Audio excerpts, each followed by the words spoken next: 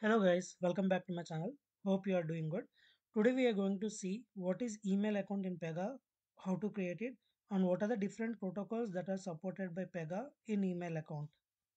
I'm happy for all those people who are subscribed to my channel, and I request others also to subscribe my channel as it is for free of course and it's just click. So let's get started into the topic. So first email account. Email account where we can see in Pega. So we know that it is one of the integration. So under records, if you scroll to integration resources, email account, you can check here. Okay, these are the email account instances.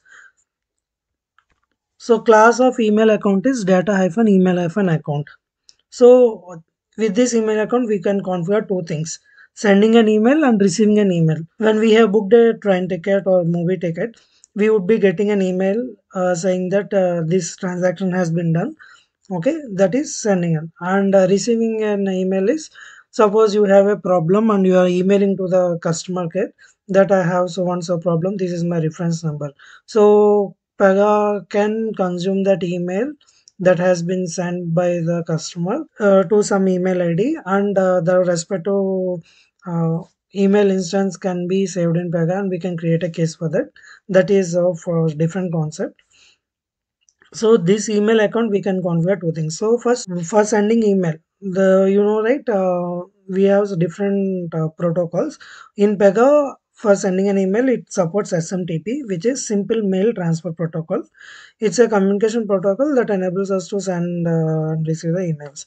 And normally an email account, for that we have to give port ID also. So default is 465 and we can use 585 also if TLS encryption if you want to use. So for receiving Pega email account, rule gives us two options. One is IMAP, another is POP3.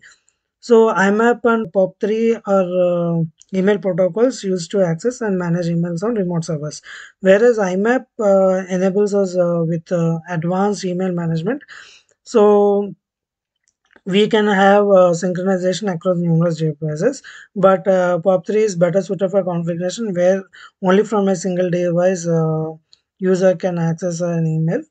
So in this video, for our example, I'm using Gmail. So Gmail supports IMAP. So I have given IMAP only. Going to the rule, as a thumb rule, normally we would be having cases. So you would be in your application would be having different cases. So there might be a scenario, right? For this particular case type, email should be sending from abc at the rate email.com. So for another case, it should be from def at the rate email.com. So there would be a scenario where your application is developed with different case types and it handles different functionalities. So how can we achieve that is create email account specific to your case class. So suppose here I have work hyphen capture account information. For this I can create an email account. And if you have another case type ideation, so org theme cosmos work hyphen ideation, you can create another email account. So whenever you want to send an email to the end users while customer is traversing through this capture account information, email would be going from the respective email account attached to that case. Okay. For our example, I have created a case type org theme cosmos work. This is the work layer. So I did not have requirement to create specific case type. So that's why I have created a rule org notify. So as we are sending an email, I'm defining it separately as notify on these rules set. So what are the options we have in email account? We have different email providers like Apache, James, Custom, Google Gmail, Lotus, Microsoft Exchange 2007, 2010, Microsoft 365, Yahoo, Outlook. So based on your infrastructure and based on your needs, you configure the respective email provider. So as learn with Krishna at gmail.com is related to Google, I have you selected as Google Gmail. Okay, now you have to select what is a protocol. This is SMTP protocol. Next, you have to give email address. Okay, so this is the actual email address and display name. So once email is sent to the user, instead of email they can see the display name, that we can see in another video shortly.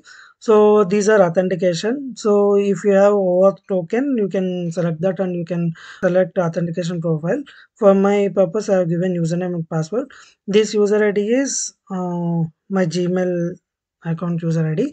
Password is not my Gmail account password. So I have already explained you in one of the video how we can set up this Gmail authentication. You can check that. And for just for exploring Google account, under Google account, if you go to security, you can add app passwords. Here I have given as pega, and then when you click submit, some new password will be generated. That password you have to come and give there. Okay, and this is reply to this same, and this is host.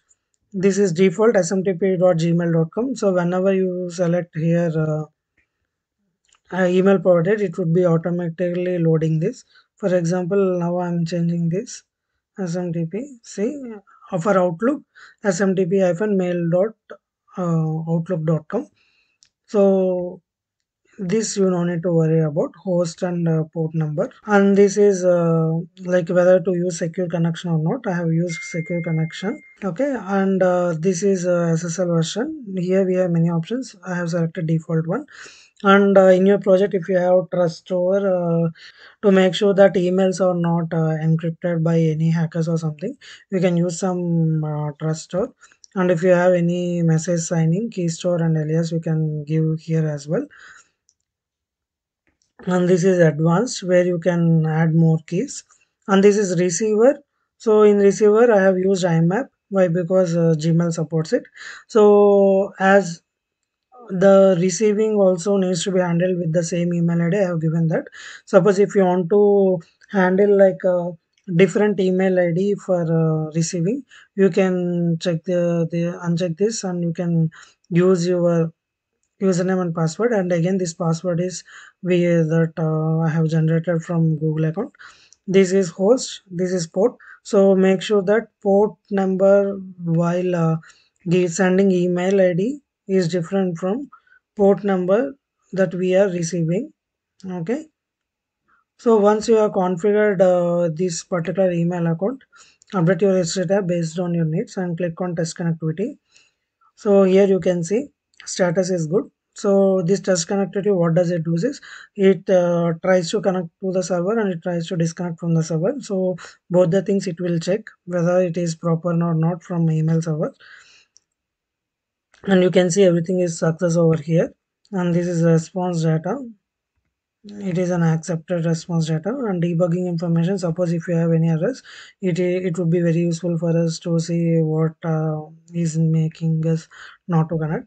So suppose if you have a requirement only for sending, you just configure sender. No need to configure receiver. It's not a thumb rule like we have to configure both the things. And you have to do test connectivity for both sending and receiving. Okay, and once this email account is created, you can go to your case type. And in your case type under settings, you can define this also. Suppose you have a requirement like through email, you want to create a case. In that scenarios, you can specify that email account here, and you can click on this enable email listener. So email listener will be enabled. So whenever an email has been triggered to this respective email ID, case can be instantiated from here. And another thing is you might be thinking what are these warnings. So I have given these values here hard coded, right? But pega is suggesting us to use this particular data page d underscore ps get application setting value. You use this so that these warnings can be removed. Hope you have learned about email account. Please go through my video on attachments in Pega, because attachments in Pega 2 the video is coming in next week, which is very useful, and these two are interrelated with this new video. Thank you. Thanks for watching this video. Please do share, like, comment, and click on bell icon for immediate notification when I have uploaded the video. Please share to your colleagues and peers who are interested in pega.